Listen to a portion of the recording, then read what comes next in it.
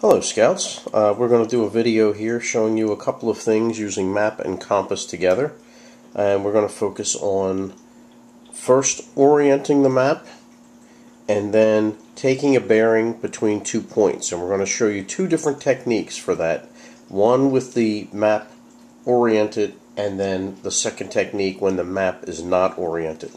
So the first thing we're going to do is we're going to orient our map, which means we're going to make sure that the map and the compass are both facing up to magnetic north. And for the purpose of this video, magnetic north and true north are going to be one and the same.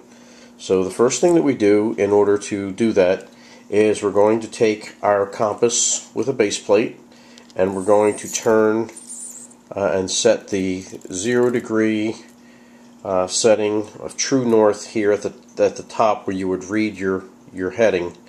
And that also happens to be where the orienteering vial or the degree dial, whatever you'd like to call that, comes into intersection with the direction of travel arrow.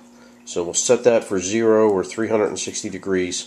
And then we're going to place that on the map. And we're going to place that on the map in a very one of many specific locations. If your map has these vertical grid lines, we're going to go ahead and line up any of the side edges of your base plate with the grid line. So we can line up this side, we could line up this side, it doesn't make a difference. If you're working on a map that has no grid lines, then what you can do is you can line up the edge of your compass base plate with the edge of the map border. So you can do that either on the end, or if you want it, even across this nice flat surface here, you could line it up across the top of the map that way. Note that the top of the maps are always written with the tops north, so we know that this is north because we can read everything. This is the right side up. So however we've gone ahead and laid out our compass on this map, what we're then going to do is we're going to turn the entire map and compass together until the red magnetic needle lines up with the orienteering red arrow here in our vial or in the compass housing. There's so many different names for this, and people refer to them as different ways. And then one of the ways that people, especially within scouting, will refer to getting this condition right here is we call the magnetic needle red Fred, and we call the orienteering arrow his shed. So we put red Fred in the shed. Now by doing this, we now know that this map is properly oriented so that north is actually north. We verify that through our compass. Now we will hold the map steady. This is now what's called an oriented map. It's properly oriented to the north. Now what if we wanted to take a bearing between two locations, a starting point and a destination, for example? So what if we were to say that we were going to go from this man-made structure to this man-made structure?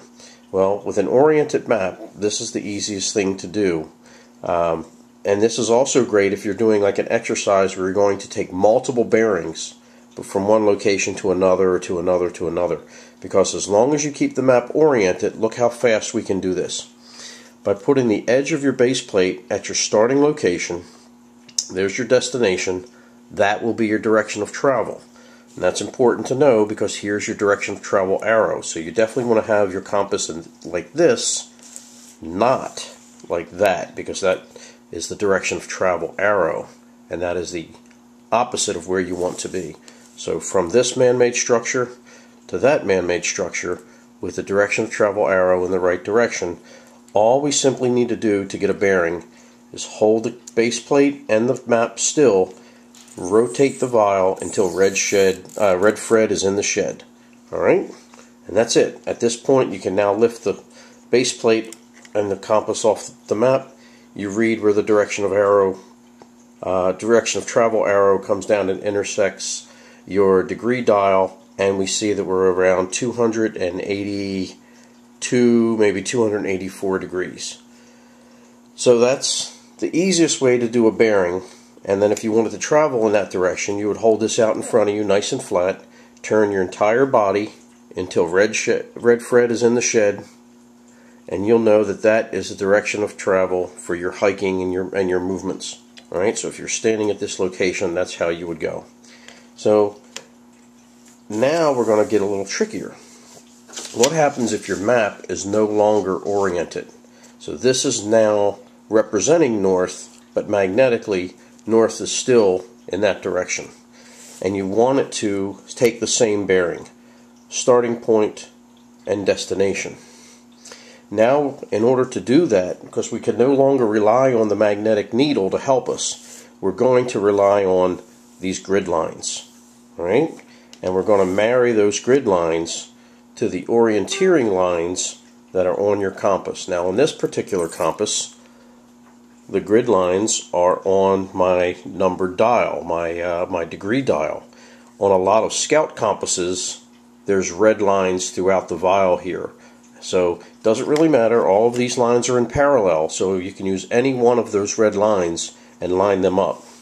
So we have a starting point and a destination point, same direction of travel.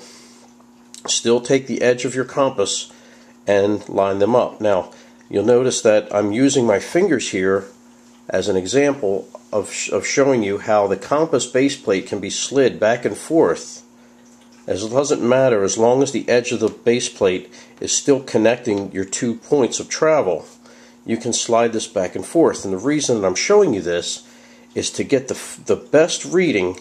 You want to move your base plate and your vial or dial to the point where you can best line up the orienteering lines on your degree dial with the grid lines of the map.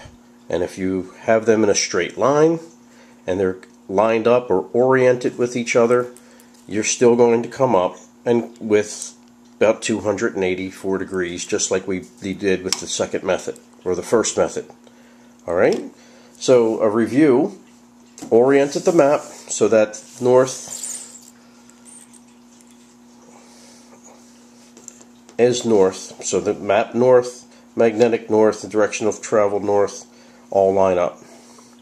And then we can go ahead and take bearings based upon an oriented map simply by rotating the dial and putting the magnetic arrow within the orienteering arrow. And then we had the second methodology where on a non-oriented map you could still take 2 bearings as long as you were taking into consideration alignment between your orienteering lines and the grid lines of your map. And again, and anytime when you do that, remember, north is at the top. So when we were doing this exercise and we were moving these we were rotating this vial to line the lines up, notice that north is at the top. We could have easily lined up the lines this way as well, but north is at the bottom and we'd be 180 degrees off. North is always the top of the map. Okay? Thank you.